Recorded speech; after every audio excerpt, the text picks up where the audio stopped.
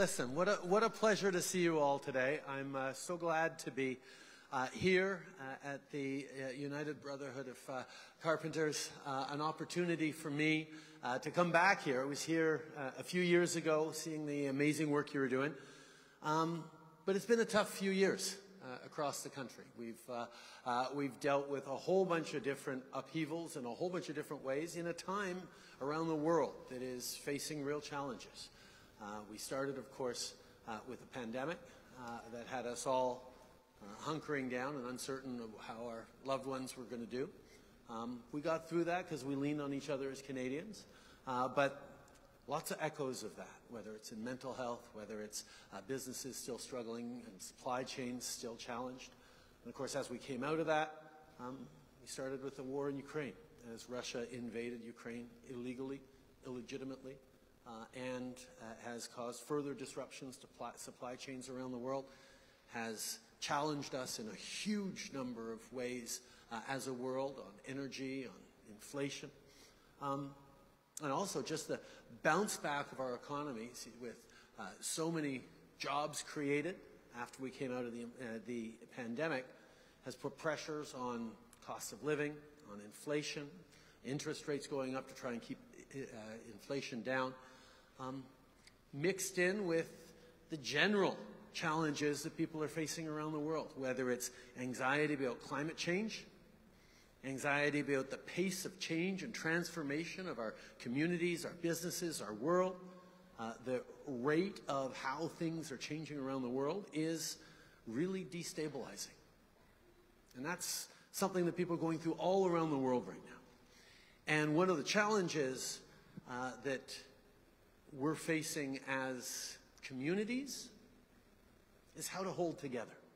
Because in times of anxiety, it's supernatural for people to fold in on themselves, to hunker down, hope the storm blows past, look out for your loved ones, look out for your small community, and focus on that.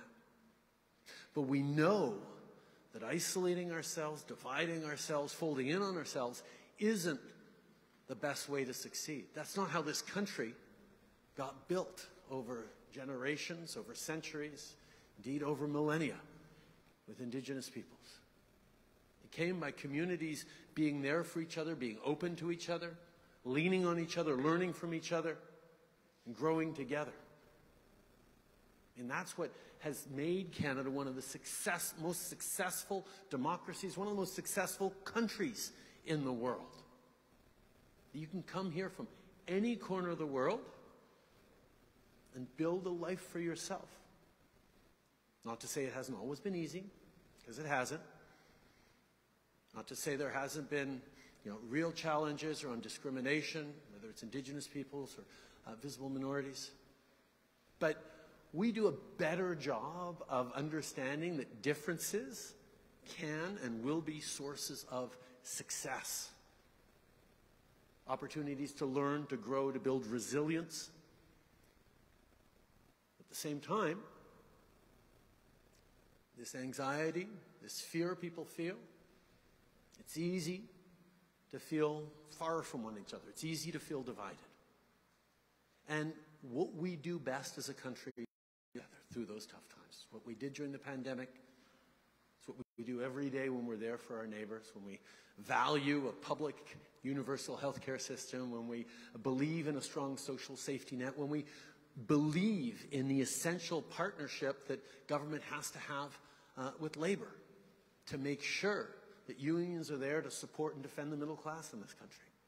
These are all things that work when we work together. So,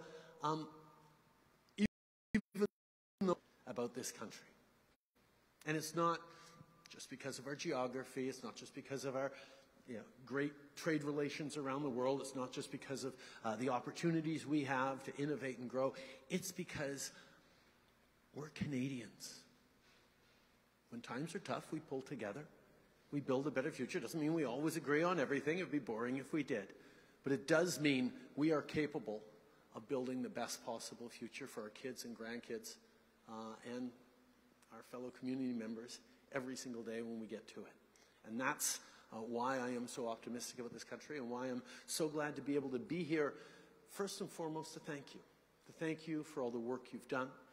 Thank you for all the work you continue to do building this country. We need more homes. We need more construction. We've got big projects as a country around infrastructure, around creating great, new, richer, deeper communities that are welcoming in people from around the world.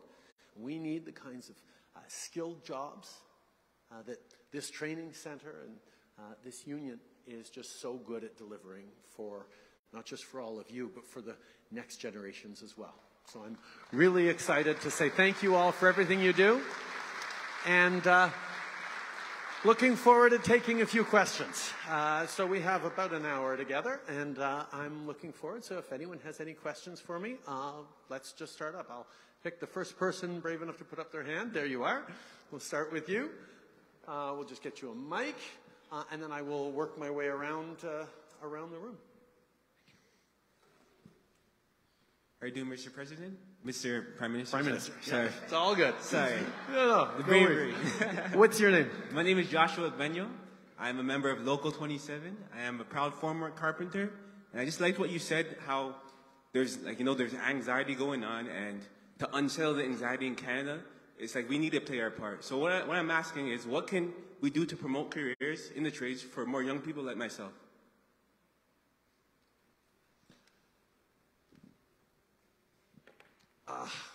It's a great question, Joshua.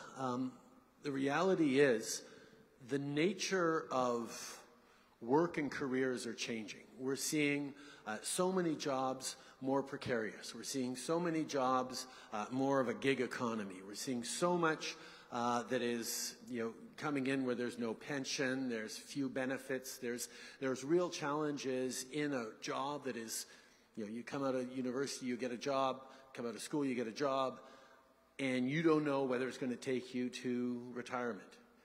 You don't know what kind of stability it has. Unless, of course, you get a good union job. You get a job in the trades.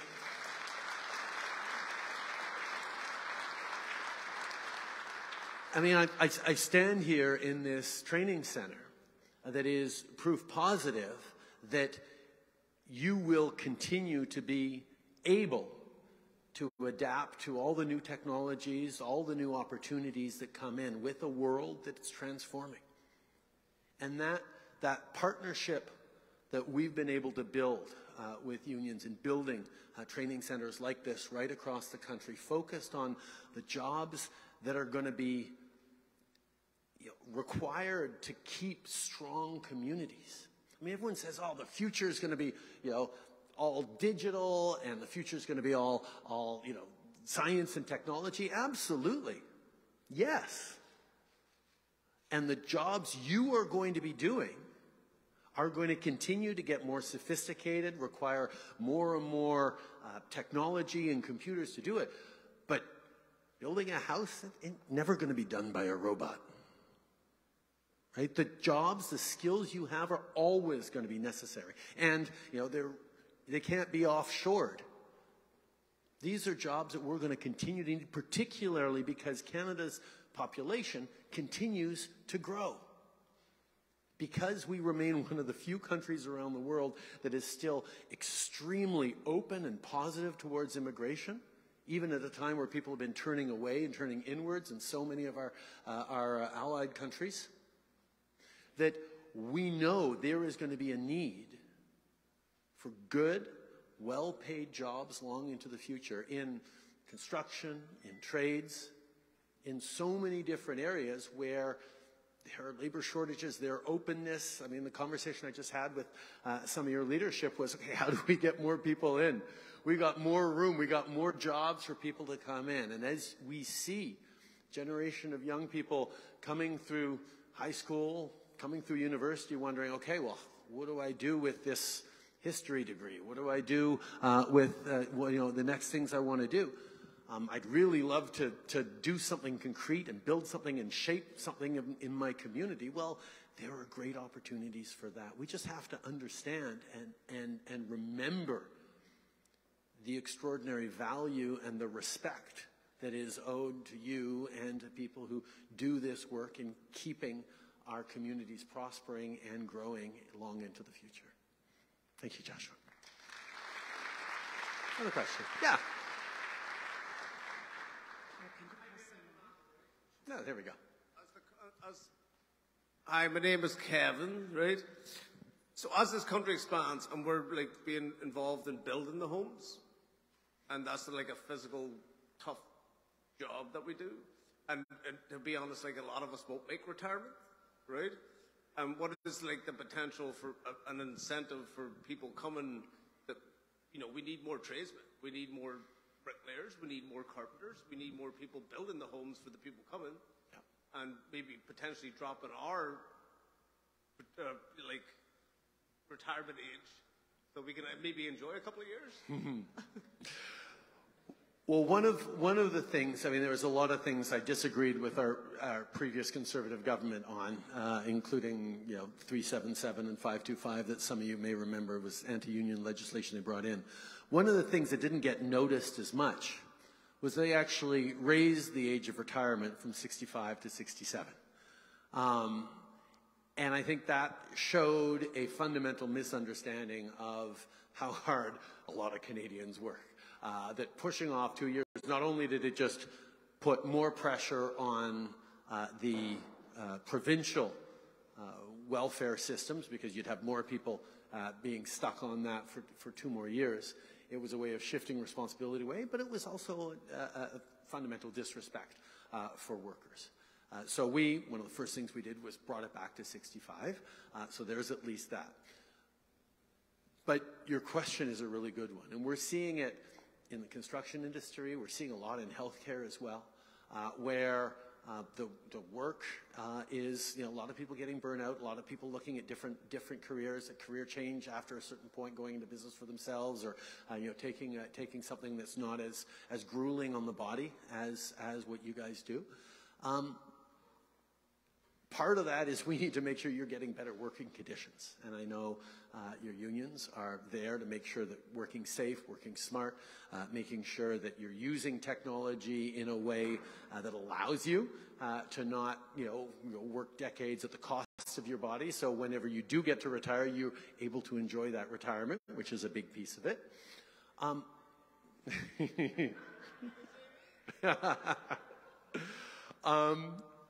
But the other thing is, we need more people to come in.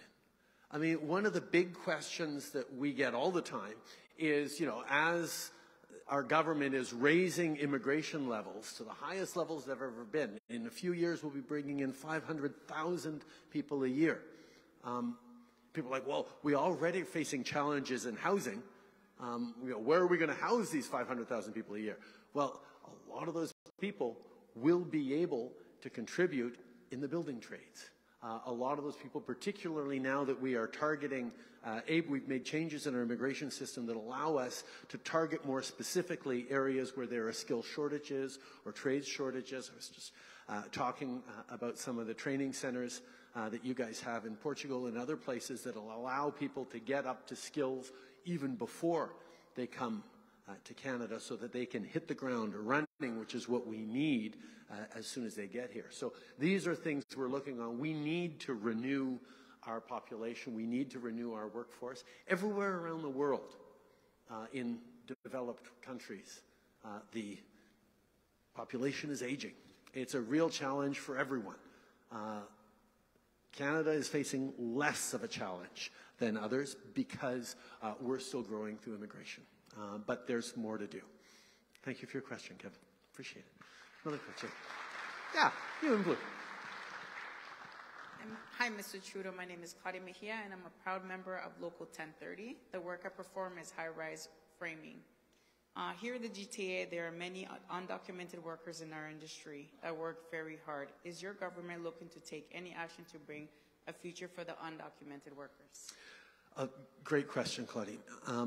Couple of things. First of all, we need to do a better job of making sure that we are fully regulating the system, that there isn't as much black market work, not as work done under the table. And there's things that the federal government can do through CRA, most of the construction industry is regulated by the provinces, so it's really on the province to stiffen up the oversight and make sure that every work site has proper documentation, proper accounting, proper qualified tradespeople on it. But we can help on that. But the flip side of it is we do know that there are a lot of people who came to Canada in different ways and are right now undocumented. We know that's something that we need to change. We put forward a pilot project a few years ago that identified 500 people who were here already so they could get documented on a pathway to permanent residency. We just doubled that pilot project. There's now 1,000 more people that we're looking at in terms of that. So it's a step. But I will also be honest. It's something we'd like to do, but all the different pressures on our immigration system right now, from the refugee crises, whether it's our friends in Ukraine, whether it's our friends in Afghanistan, whether it's people right now just needing support for families in Turkey or Syria, there are a lot of pressures on our system. Increasing the immigration levels, interestingly, will take some of the pressure off of the system because the stream on bringing in permanent residents has got room to bring in more, and it's when people come as refugees and try to flip or get refugee crisis status that it sort of slows down the system a little bit. So increasing the levels will actually help bring in more people to respond to that. And we're dealing with a shift in our approach to immigration as well. And I think sort of stepping back from that a little bit, one of the reasons Canada and Canadians have long been positive towards immigration is partially because of geography. People have confidence that we have an immigration system that works, that there are rules to follow, that people come here and, come because they're qualified. And because we have two big oceans, well, three big oceans on all three sides of us, and a very attractive and warmer country immediately to our south, we haven't, in our history over the past many decades, had a lot of irregular migration, which causes people in the States and in Europe to be a little more worried about immigrants coming. So it's nothing innately Canadian that we're nicer or more generous. We've just had a certain amount of luck as a country to not have to deal with too much irregular migration.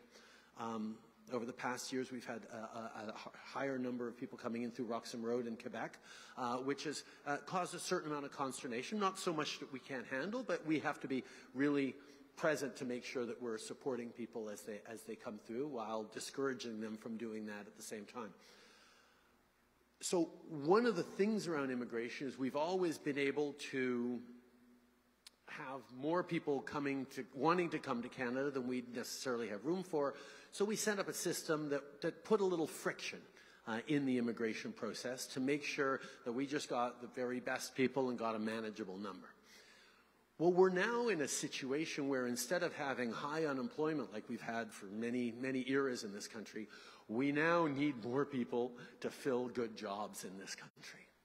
So we're busy making a bit of a shift, not a huge shift, a bit of a shift towards bringing in more people more easily. We have to do it right because you don't suddenly want large numbers of Canadians to be worried that, oh no, you're bringing too many people, they're going to take jobs. Because the reality is, when new Canadians come here, they create jobs, they create growth, they create prosperity as much as anything else. But you do want to make sure that you're demonstrating that in a responsible way. So we're busy trying to make that shift so that we can bring in more people. And as we get better systems, I really do look forward to being able to make sure that people who are undocumented, who've been here for a while, and families, are able to convert to becoming PRs and eventually citizens. At the same time, we have to make sure that everybody knows that we have a system that's based on rules and enforces those rules, and people can't take shortcuts when other people have worked really hard and waited a long time to come here. So getting that balance right of being compassionate, of being there for our values, but also protecting the integrity of the system, because it's one of the things that gives Canadians confidence in being open to immigration, is all the various things we're trying to juggle. But I hear you on that, and we're working on it. Thank you, Claudia. Question from over here. Yeah. Hang on, we'll just let the mic come to you. My name is Anna. I recently came here from Ukraine to Canada, and now I'm proud member of Local 27 doing my siding course. Excellent.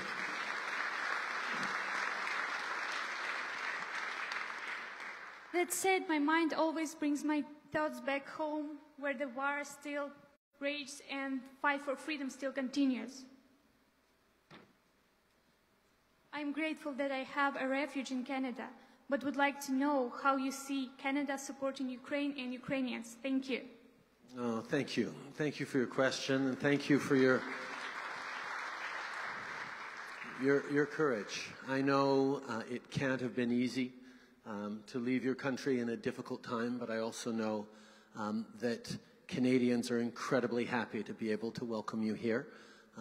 We're happy to be supporting Ukrainians, not just because of the challenges you're going through, but because there is such a deep connection between Canada and Ukraine that goes back well over 100 years. Ukrainian Canadians are an integrated part of our country, and have been for many, many generations.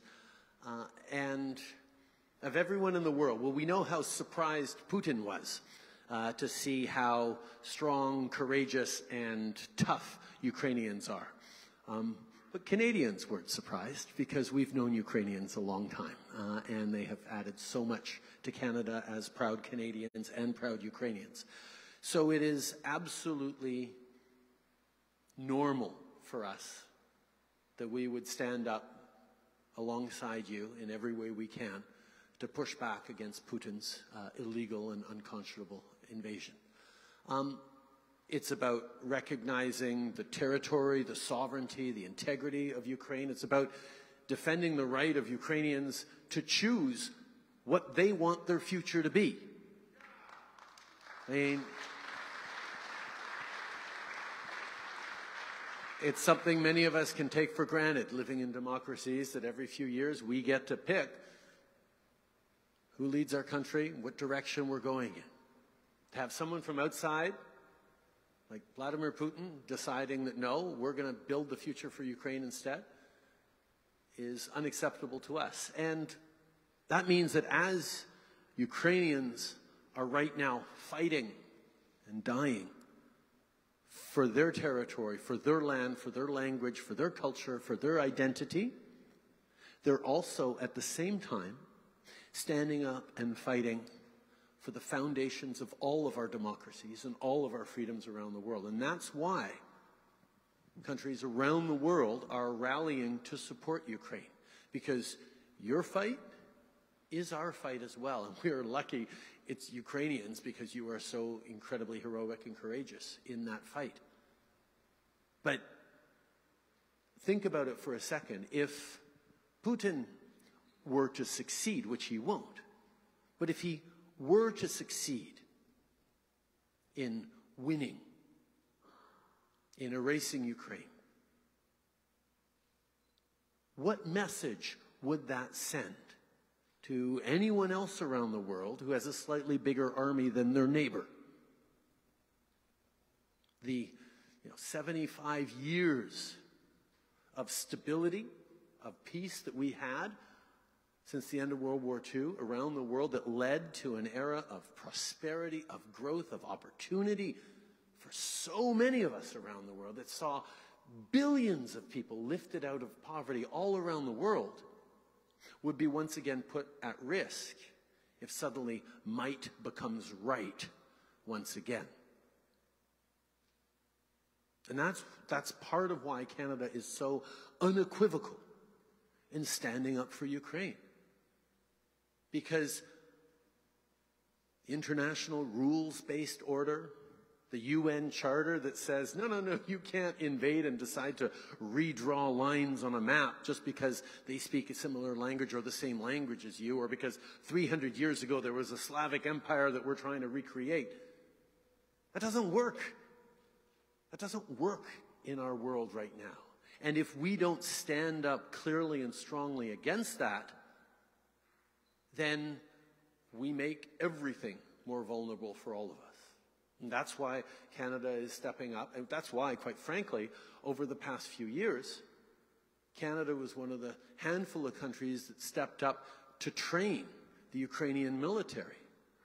Since the invasion of Crimea, we have Operation Unifier, where Canadian trainers are over in Western Ukraine, and we've trained up about 35,000 Ukrainian soldiers that have led to, in part, some of their tremendous success on the battlefields against the Russians in facing horrific and terrible odds and prevailing.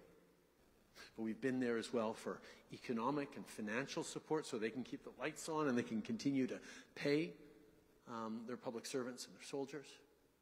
We've been there with humanitarian aid to help get grain out. We've been there with military aid to send sniper rifles and heavy armored vehicles and tanks and equipment that is needed to ensure that Putin does not win, and that anyone who looks at this moment in history says, yeah, that was a really bad idea. I'm not going to repeat that in my corner of the world. That's why Ukraine is so important and why we are so glad to stand with you and why we will continue to welcome in Ukrainians to contribute to be well through the war. But I'm hoping that at least some of you will, even if you become Canadians full-time, will also be part of the reconstruction of your beautiful country once it's done. I know one of the nice things about Canadians is you don't have to pick your identity. You can layer on your identities. You can be a proud Ukrainian and a proud Canadian at the same time. You can be a proud Canadian, a proud Italian, and a proud Jamaican, a proud whatever part of the world you're coming from. We realize that diversity and those different stories, those different experiences make our communities stronger and more resilient. And that's why, well, one of the many reasons we're so happy to have you. Thank you. Okay, question from over here. There you go. I'm going to just keep going around. We'll catch everyone. Hello, Mr. Trudeau. Hi there. My name is Mary. I am a proud member of Hope Local 2022 with the Carpenters of Ontario. I work in long-term care. I am a nurse, and I worked through the pandemic. And there's been a crisis that we've learned since the pandemic. My question is, what are you planning for long-term care so we have a better future in long-term care? Thank you. Oh, no, sorry. Continue. No, first, I want to say thank you. Quite frankly, during the pandemic, what we saw through the tragedy of long-term care homes, but also through the tragedies in our healthcare system, was even as so many of us were hunkered down at home, staying home to be safe the way we were told to and where we needed to make sure we were doing everything we could to do the first wave of that pandemic where nobody knew anything. We didn't yet have vaccines. Healthcare workers and long-term care workers continue to show up at work in really difficult circumstances. And you think about it, they, for the most part, had families at home who were just as worried about what was going on, and yet they were going and putting themselves at risk and running the risk of bringing it home to their families. But they knew that being there for our most vulnerable was unbelievably important. And I think we all, as we watched in horror the vulnerability of our seniors and got further understanding of the challenges around quality of care that so many of them were in. We also discovered that our most vulnerable elders were being cared for by people who were the second most vulnerable group, often immigrant women, often people in a very precarious work situation who themselves were extremely at risk in so many different ways. And as a society, I think it caused us all to need to take a real reflection on saying, okay, how do we care for those people who are most vulnerable around us? And how do we support people who care for the most vulnerable around us? And that's one of the reasons why when we came through the pandemic, the federal government made a commitment to invest billions of dollars, I think $3 billion, towards making sure that people working in long-term care have proper working conditions. Because one of the things we learned is that working conditions determines conditions of care received by people in long-term care centers. So we called on for the creation of national standards to make sure that whether it's around infection control or support, that there is an understanding of the standards that have to be achieved. We also put forward money to work with the provinces on this. Because as much as people tend to look towards the federal government, and during the pandemic, the federal government stepped up massively. It's the provinces that manage long-term care. The provinces manage healthcare delivery. The federal government has a role to play around healthcare, and that is primarily ensuring that the Canada Health Act is always enforced, that your ability to receive care doesn't have anything to do with your ability to pay. It's one of those things that Canadians are so proud of, having a healthcare system, a care system that is universal and public. And that's where the federal government does have a real role to play to make sure that it's enforced, and we will always do that.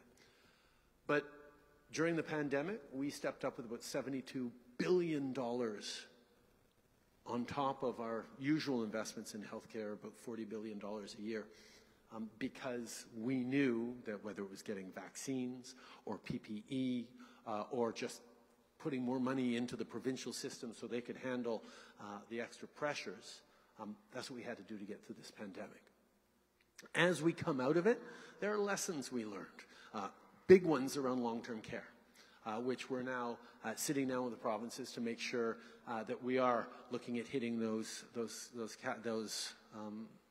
benchmarks across the country. Not because the federal government's going to impose standards on provinces, but because let's create national standards that the provinces themselves can aspire to. We also are talking about getting a minimum of $25 an hour for PSWs, which we know is probably close to what they should be earning, but nowhere near where they are right yet. We can't take that on solely as a federal government, but it is a step of the way forward. But you may have seen as well that on health care, we just put forward a significant amount of money for the provinces to move forward on. Now, one of the challenges that there always is around health care is that the federal government, and it's not just around health care, it's around a lot of things, the federal government isn't the boss of the provinces. The way Canada came together, there was a division of powers in our Constitution where the federal government takes care of national issues like army and taxation and foreign policy and various national things. The environment is a federal responsibility as well. And the provinces, the original provinces and the ones who added on over the years, 150 years ago, would take care of things like education, social services, and healthcare delivery, and those sorts of things. So we've always done these things together. So the challenge, though, is that the federal government isn't really in the business of delivering healthcare. So when we see healthcare systems overwhelmed, we don't have an automatic, okay, you need to do this to fix your healthcare system, or you need to do that, or we'll send you in more doctors. We don't do that at the federal level. So one of the things the federal government does do, however, is make sure through the Canada Health Act that everyone across the country has access to a similar quality and caliber of care everywhere. And that gives us a little bit of a tool. So what we did recently in the healthcare agreements with the provinces is we said, okay, we're going to send more money to the provinces on healthcare because there is a need for more money, more investment. But we're going to expect that it gets spent in 4 different areas. areas that really matter, not just because they're priorities for Canadians, but they're the areas that if people get them right, the whole system gets better for everyone. First one is access to family doctors. How many people in here have a family doctor? Okay, that's not bad. How many people do not? Okay, your union's taking good care of folks. I approve of that. But the reality is far too many Canadian families don't have access to family doctors or primary care physicians or even a family health team. And what we want to do, what we need to do, is make sure that more people have access to a family doctor, because it's not just having access to that. That's your entry path into the healthcare system. You need to see a specialist. You need to see, you have a particular problem. You're facing mental health challenges. Having someone in the system that you can call who knows you, who knows your family, is much more efficient than having to show up at the emergency room to see a whole bunch of people who don't know you, who are trying to deal with you, and deal with all the backlogs of other emergencies that are coming there as well. So increasing people's access to family doctors is something that's going to happen because of what we're doing. The second one is more on mental health.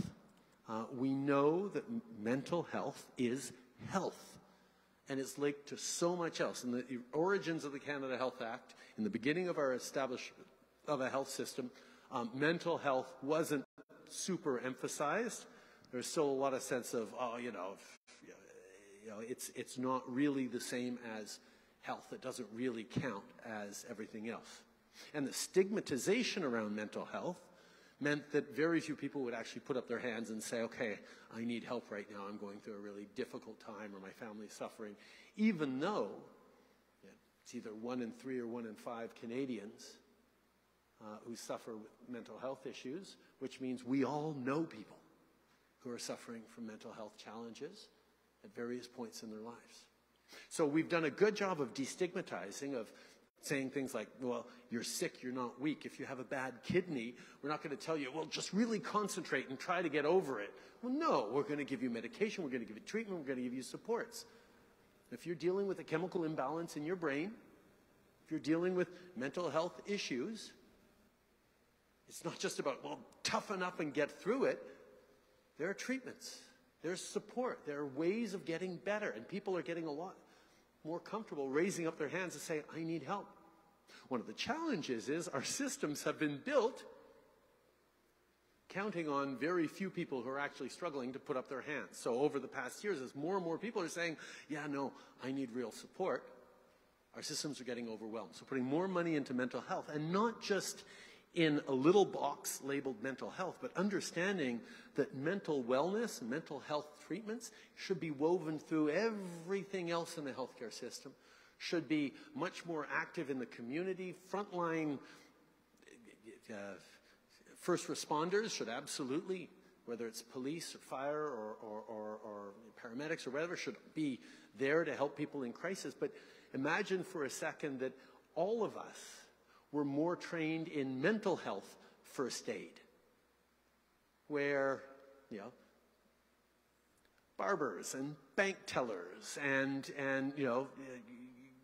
garbage collectors were all there to see, okay, if someone's in crisis, how can I help? How can I be helpful? You create more resilience around that. So investments around mental health. Next one is support for people who work in the healthcare systems. Making sure that we're recognizing credentials, getting people into it faster, bringing along relief, getting better working conditions. That's a big one. And the fourth area is better data. Better data. You show up at an emergency room, people should be able to see, what your last tests were, who your doctor is, what specialist you've been seeing for what. You move provinces, you should be able to bring your file with you and have it understood. And we should be able to compare outcomes across the country to make sure that the places that have figured out how to do things better, more efficiently, and get better outcomes are learned from. So those are the four things we're putting into our expectations. Every province will decide which of those 4 is more important and how to balance it out.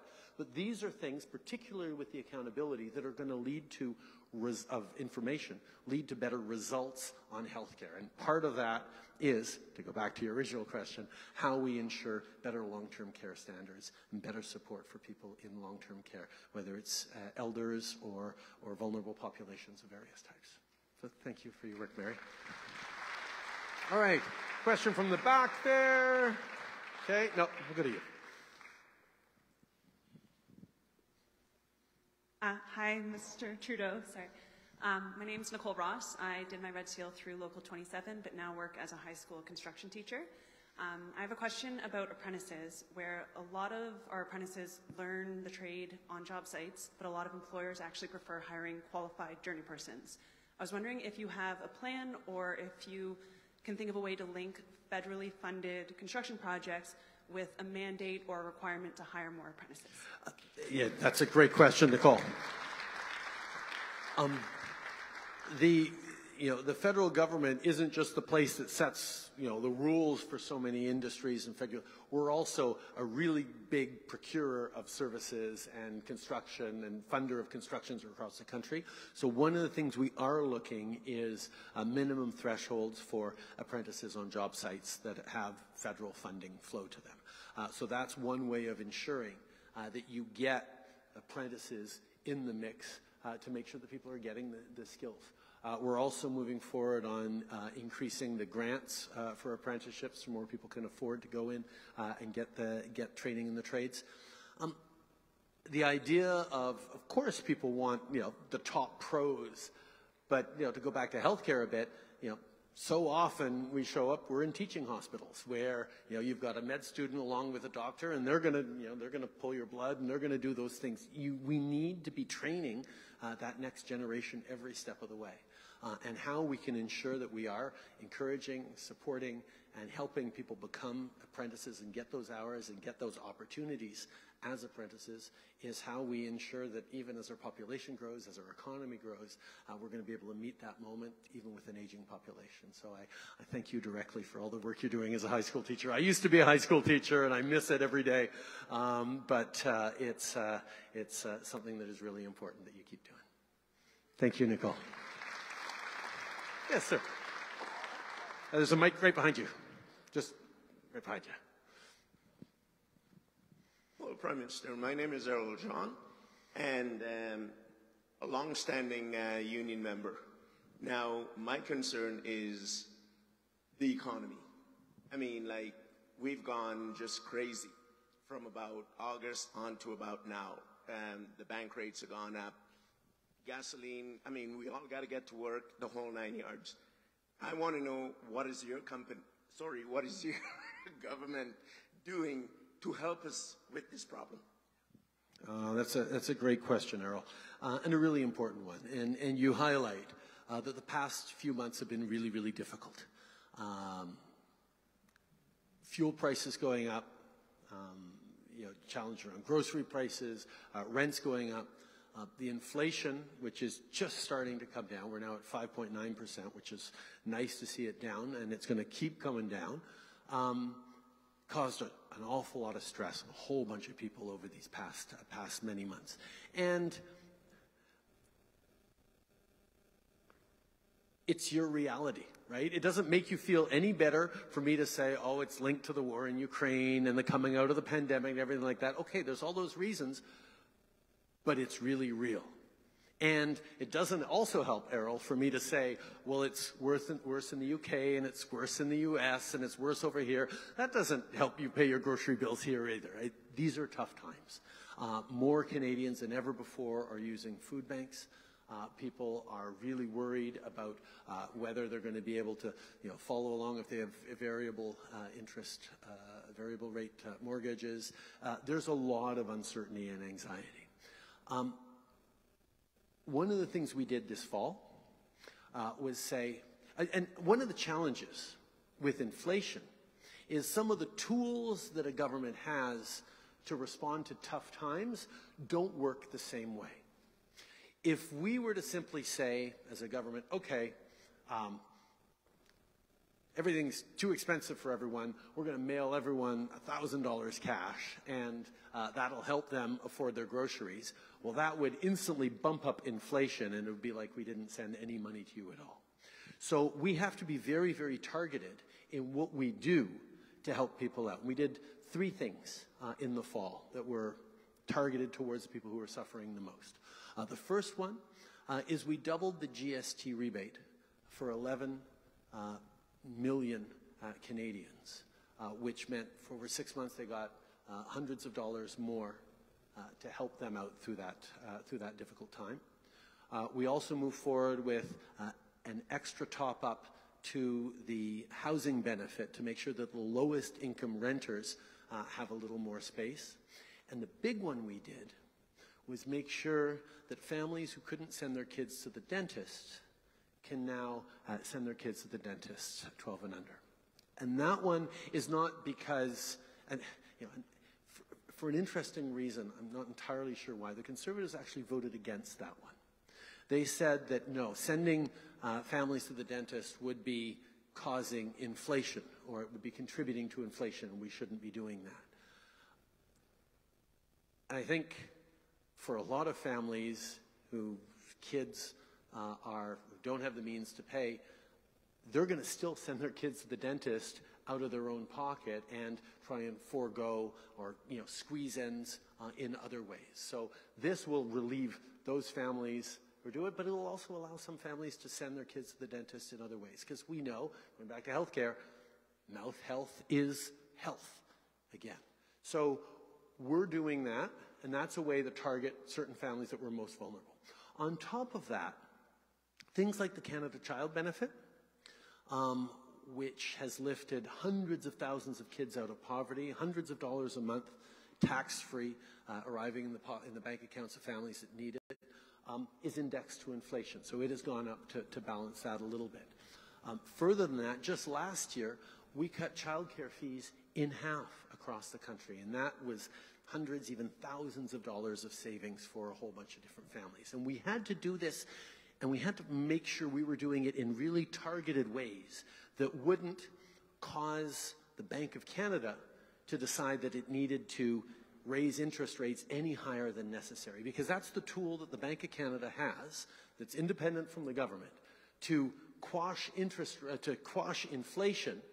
It raises interest rates to try and slow down the economy that's running a little too hot, which is why there's inflation. Well, there's a few different ways to go at inflation. One, yes, the Bank of Canada has raised rates, and we had to make sure that we weren't going to push those rates any higher.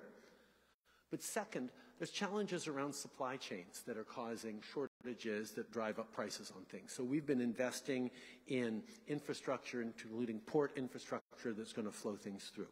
So our goal right now is to make sure we're supporting people directly who really need it, who are in precarious situations, and have the rest of us just continue to hang in there and be there for each other, because we're seeing inflation come down. As inflation comes down, interest rates are going to start coming down as well. And then we get to look at how is the Canadian economy doing in general despite that. Now, and this is not to say that people aren't facing really challenging times, but we have a higher employment level in Canada than we've had in generations, if ever. More people have jobs.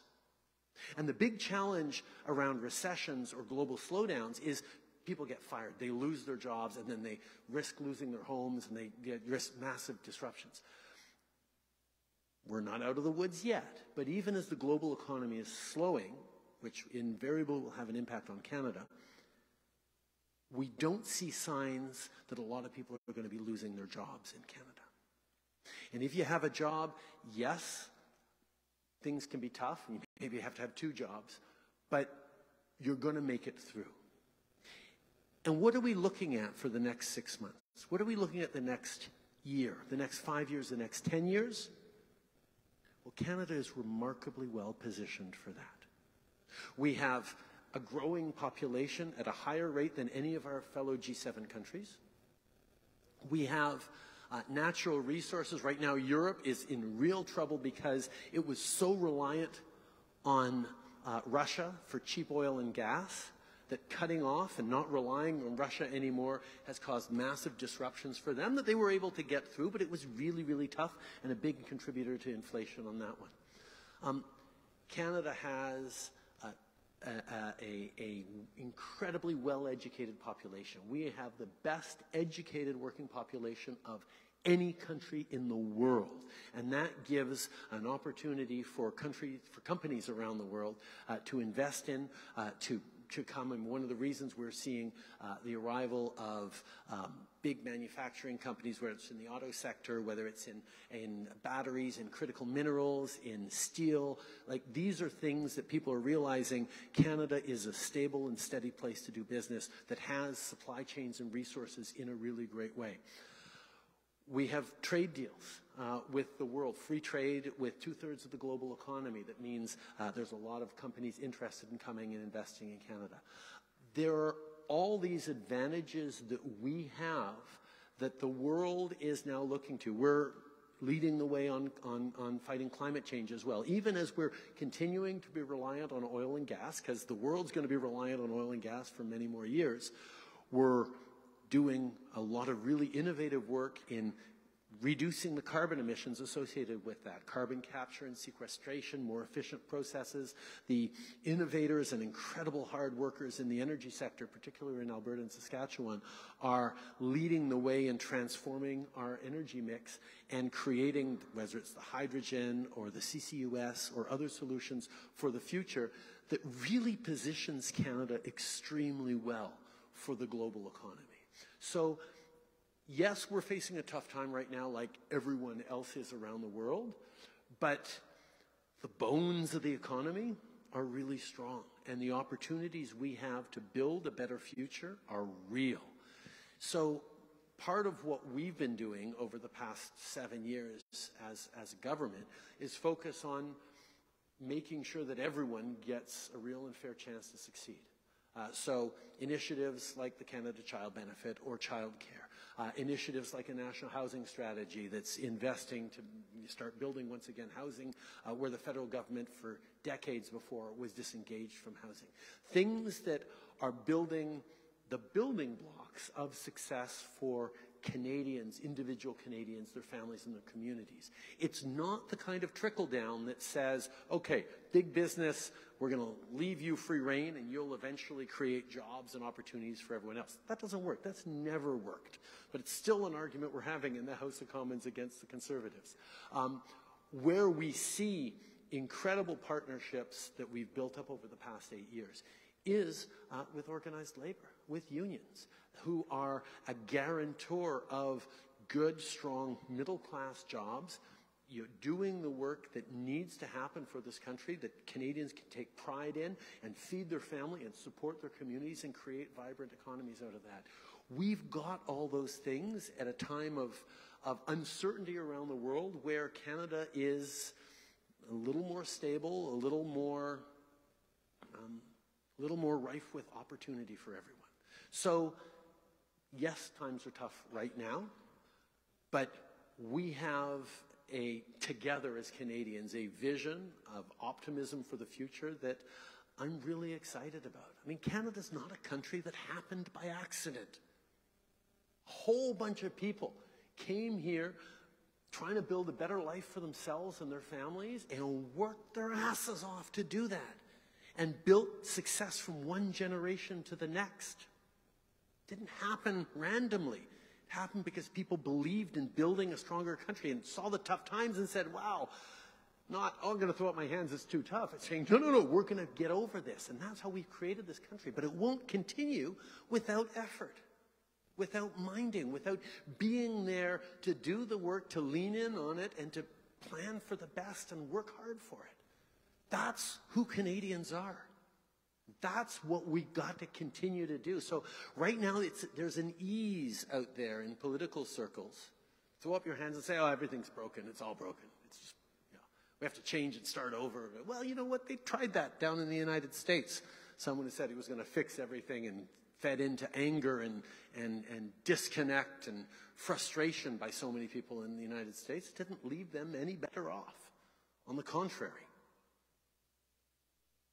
What we need to do is understand that, yeah, people are angry and frustrated, and there's lots of reasons to be, and we're stressed out, and it's been hard, and there's mental health challenges and anxiety and frustration, sure. Yes. But what is responsible leadership? Is responsible leadership saying, yeah, you should be mad, and make you even madder, and give you misinformation and disinformation to make you even madder, and to amplify that, so that you go out in the streets and you know, vote to tear things down? Or do you say, yeah, this is really tough, and you're right to be mad, and you're right to be frustrated, but let's solve this together. And here are the solutions. Here is how we can build a better country. This is what we can do to build a better future. That's the challenge around the economy. And there's two very different ideas on display for Canadians over the coming years as we move towards an election on, you know, whether we build responsibly for the future with a reasonable and rational plan, or we give in to the politics of envy, of anger, of division, of you know, amplifying the anxiety and torquing it up to gain political power, but then to do what with it? You know, over the past 8 years, we have built a strong economy that can weather these storms, and I think that's what we're going to continue to do as Canadians. Thank you for that, Errol. Sorry. That was a bit of a rant. Okay, I'm going to take 3 questions now. 1, 2, 3, and then I'll take those quickly, and then I'll keep moving around. But I will shorten my answers as well. Go ahead. Good evening, Mr. Prime Minister. My name is Brent Duell. I'm a proud member of Local 27, Carpenters Union. I'm also a member of the Canadian Armed Forces and the Reserves. That's how I got here, through Helmets to Hard Hats program. It's a great program. What other supports, like H2H, Helmets to Hard Hats, can be offered to veterans for transition to civilian life? Great question, Brent. Thank you. Next question. I'll take 2 words. Yeah, you in the red. Right behind you. Brian Pico, Local 27 member for over 20 years. I'm just wondering, there's this like stigma out there that like trades members are like second-class citizens compared to university educated. And you even said yourself, we're the most educated, like Canada is the most educated in the world. But that's education. Like my sister over there, she probably has a hard time finding students coming into trade, or our members, like the people that run our union, are finding a hard time. Sure, we're bringing like immigrants. Without immigrants, I wouldn't be here. But how do we like show that without us, we can't do shit, right? People can't work. How are they going to clean their toilets, right? Like they need our trade. They need us, right? Great question, so how do Brian. we show them that come into the trades, the next generation, like the younger? Outstanding question, Brian. And last question. Sorry, of this round. I'll come to more. Michael Brennan. I'm a longtime member of Local 27 in the Concrete Formwork Division. I just got finished up working at that fabulous addition to Sick Kids Hospital in downtown Toronto. And, you know, I'm really proud of the work that I did there, really proud of the work that my crew did there. And, you know, just kind of wondering if you've ever thought about coming on site, you know, just even for a few hours. I think it could be really inspiring for the workers. And, you know, just to touch on Brian's point there a little bit, you know, some of us feel, and maybe some of us in this room feel that the work that we do, the skilled work that we do, is kind of taken for granted. Yeah, great question, Michael. First of all, Brent, the skills that you learned in the Canadian Armed Forces, the work that you've done, the service that you chose to give to your country in that, leaves you better equipped to be able to contribute all your life to this country. It is an extraordinarily important thing for us that people who leave the CAF are properly supported in that time of transition, because you go from a very, very regimented, you know, hierarchical, structured universe to, you know, being on your own. And even as you come at it with all sorts of skills and abilities, there is a transition, and that's why we've made significant historic investments, not just in H2H, but in other programs like that, to encourage that, and to also encourage young people to think about going into the military as a stepping stone to finding their path in life and developing their skills so that they can contribute, whether it's in the military as a career or more likely in the next things they choose to do. But you know, your service and all those who serve deserve to be supported not just while they are serving, but after they serve, so they can continue to contribute to their country. So I thank you very much for that, and we're going to continue doing that. Brian and Michael, your questions are similar. First of all, you know, Michael, I would love to come visit the job site. It's again, the province doesn't tend to let me on there too much because it's more provincial investments, building hospitals, than federal investments. But I get the opportunity to visit job sites across the country and do all I can to congratulate folks for doing the work that keeps this country growing and keeps this country moving. And it's not just the work you do building these homes. It's the fact that you do this work and then you come home and you're part of a community and you're able to feed your family and support and take pride in that work and make sure that the neighborhoods and the communities that you're part of are prosperous, and you create a success for this country by these good jobs in the middle class that are the heart of the country. I mean, you cannot build an economy from the top down. You have to build it from the middle class outwards. And that's the promise that we made in 2015 to start investing in the middle class and people working hard to join it, that has actually been able to do two things. We've reduced child poverty and reduced poverty to a greater degree than just about any other time in this country, at the same time as we have created millions of jobs. We've done both of those things together, which in the minds of some is either one or the other. Well, you can either have a strong safety net or you can have a successful economy. You can't have both.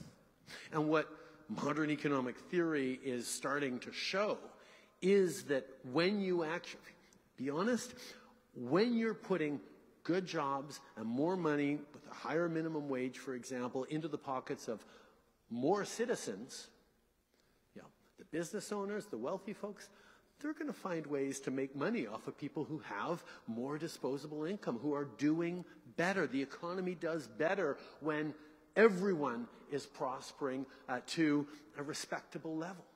When the amount of investments it takes from a government to support people who are incredibly vulnerable and not being able to provide, not being able to reach their potential, is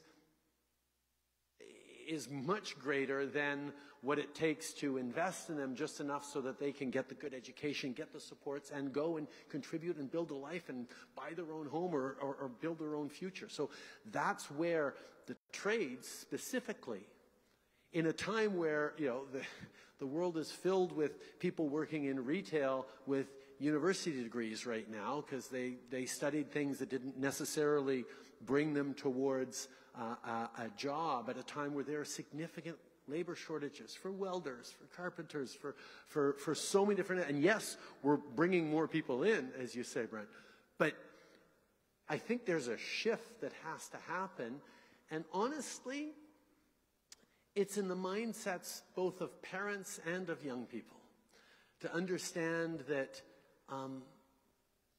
I mean, the number of people who go to university and then go to trade school so they can get a job, that's not necessarily, I mean, for some people that's a good path, but that's not necessarily the best and most efficient path to a career. And valuing and respecting the work that people do when you think about it, the combination of a bit of creativity, some significant physical skill, and some training and knowledge all together that is embodied in the trades of whatever different type is the kind of thing that gives you a satisfaction in work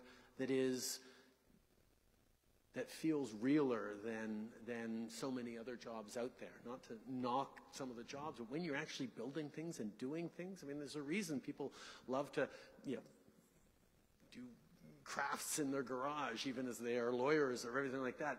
The satisfaction of building, of doing things, is something that I got to mess around in my wood shop with my kids this weekend. They were rolling their eyes at the contraptions I'm building. Like, doing things concretely is unbelievably satisfying, and I think we do have to do a much better job of sharing that, of valuing that, so people can actually understand the good jobs, the great pay, and the ability to build stronger communities that comes with it.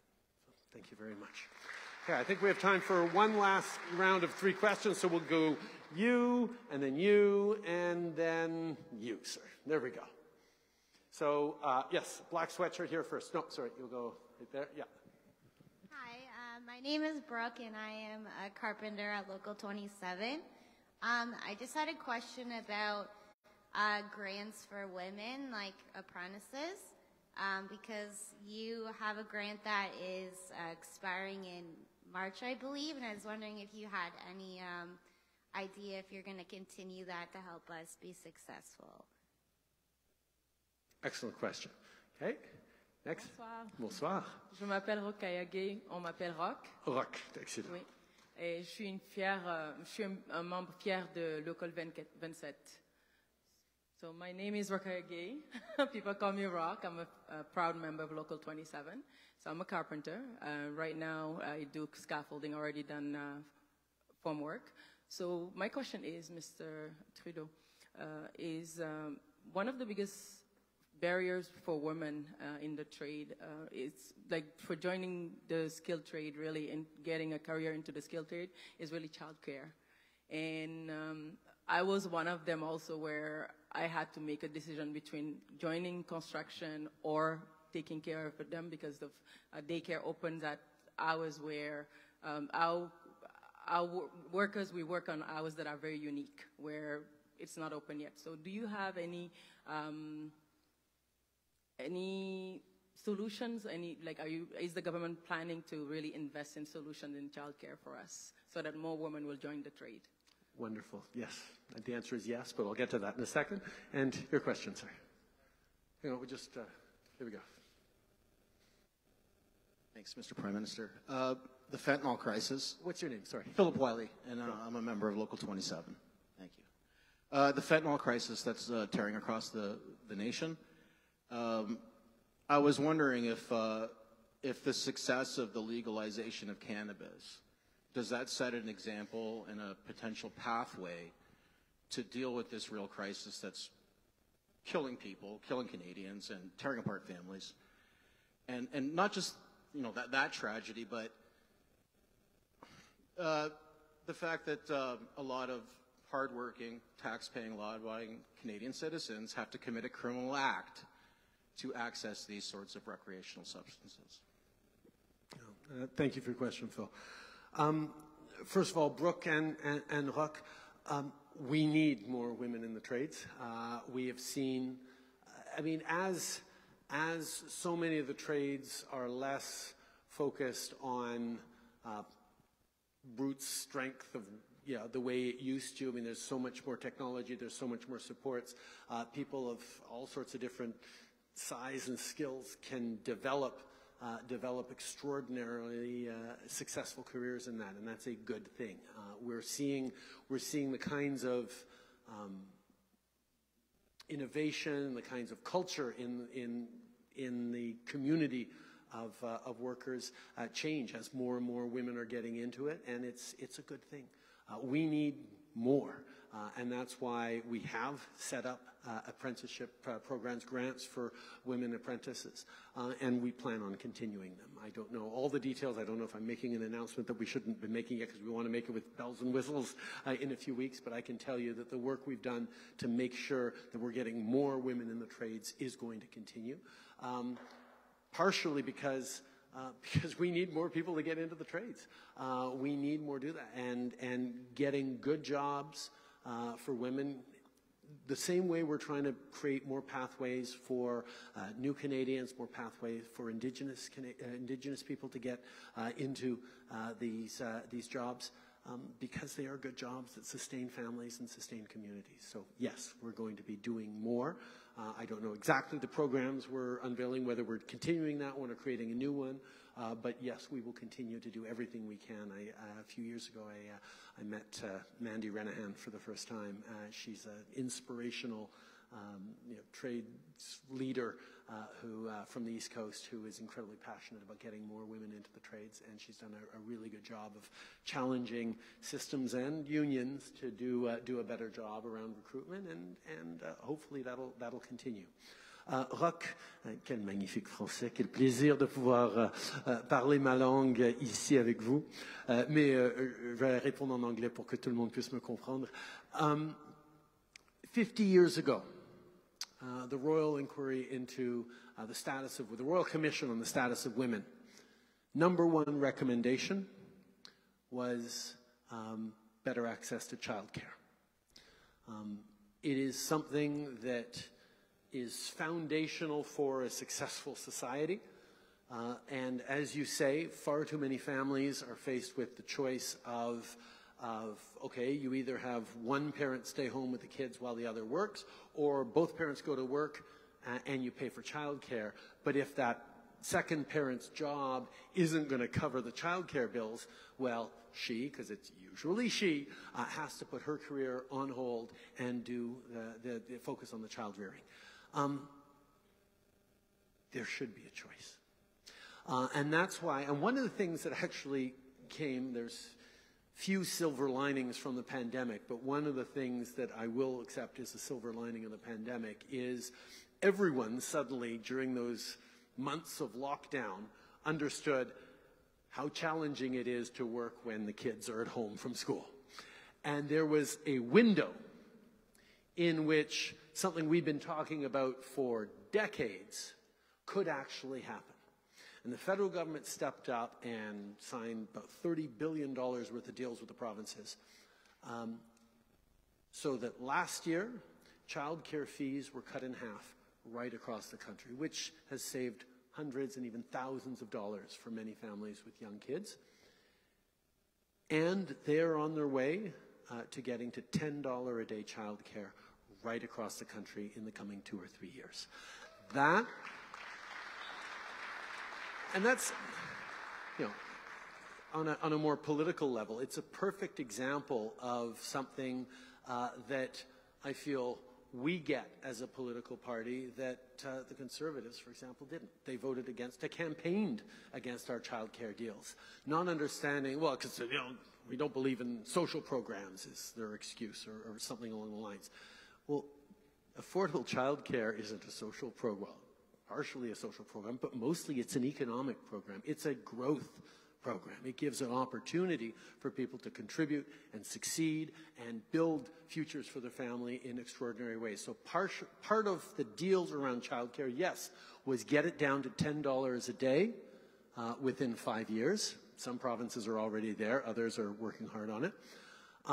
Cut it in half in that first year, which has made a big difference, especially in places like Ontario where childcare fees were so high.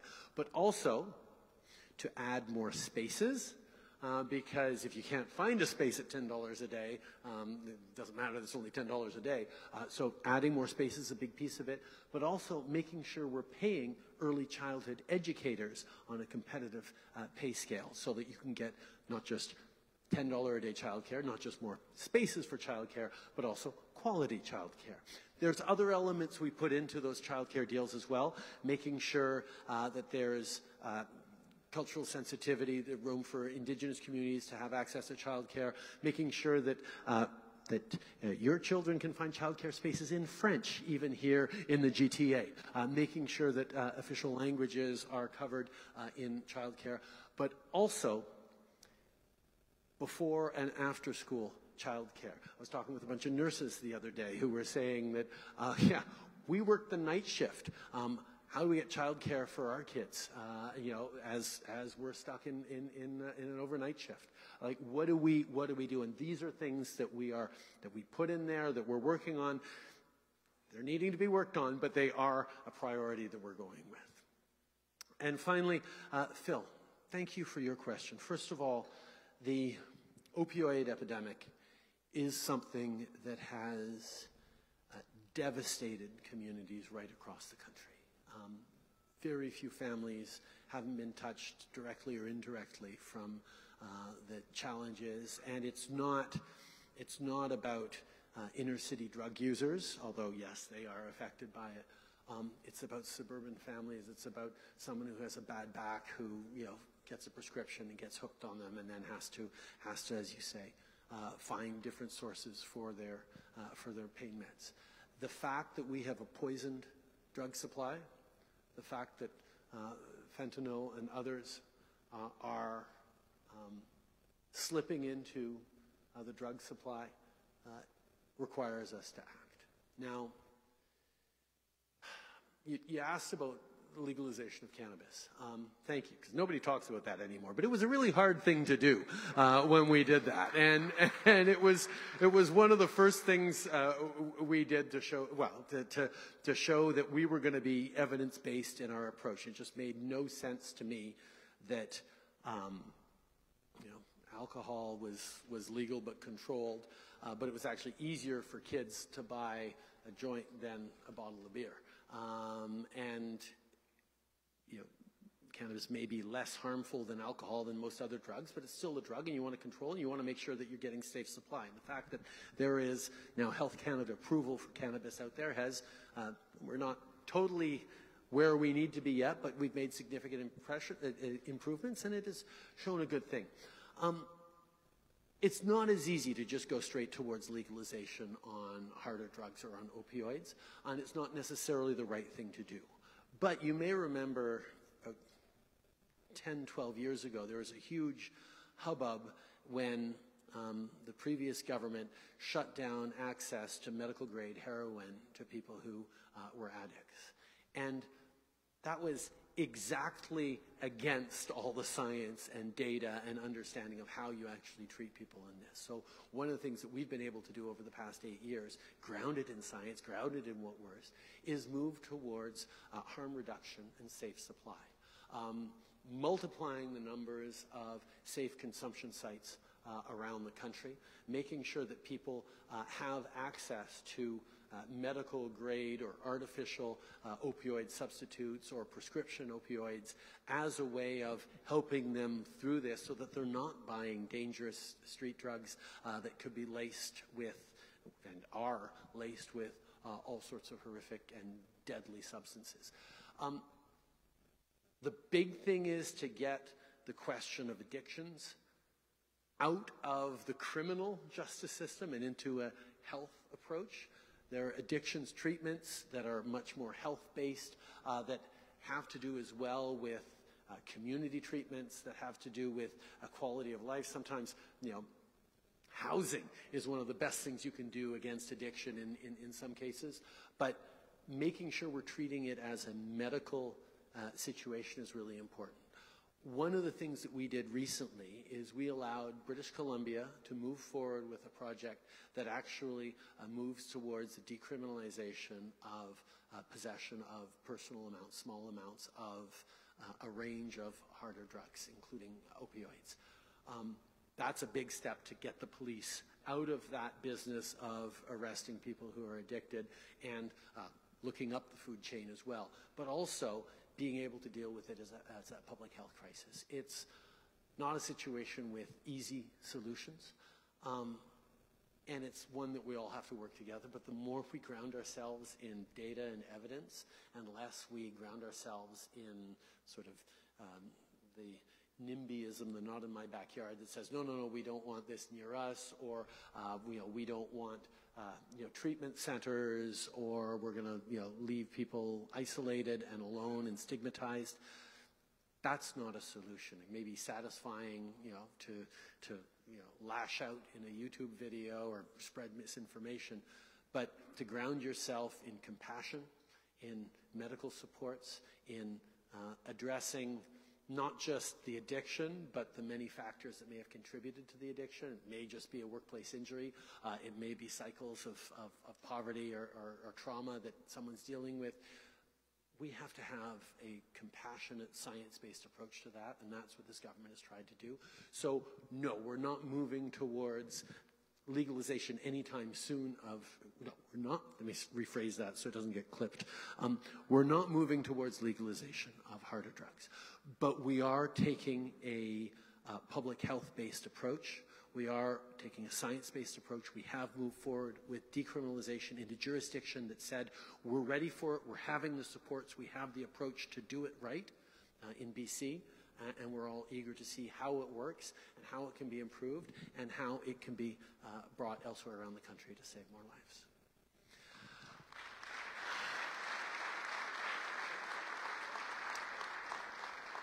I'll tell you guys a secret. This is one of my favorite things to do ever. The opportunity to actually hear from you what you're thinking, and talk about what we're doing in long sentences, not sound bites or bumper stickers, to be able to engage. This is what was hardest for me about the pandemic, about everything we'd had to do by Zoom, everything that we've had to do distance from each other, being able to come back and engage and listen and hear you directly and answer a few of your questions and hopefully set you thinking on the things you can do to continue to contribute to your community, to your country, to the greatest democracy on earth, in my opinion, is really appreciated. And I thank you. I know you all chose to come here on an evening where you could have been with family, you could have been elsewhere. To come out for an opportunity to exchange like this is something that I really, really value, and I thank you deeply for being here tonight. Merci beaucoup, mes chers amis.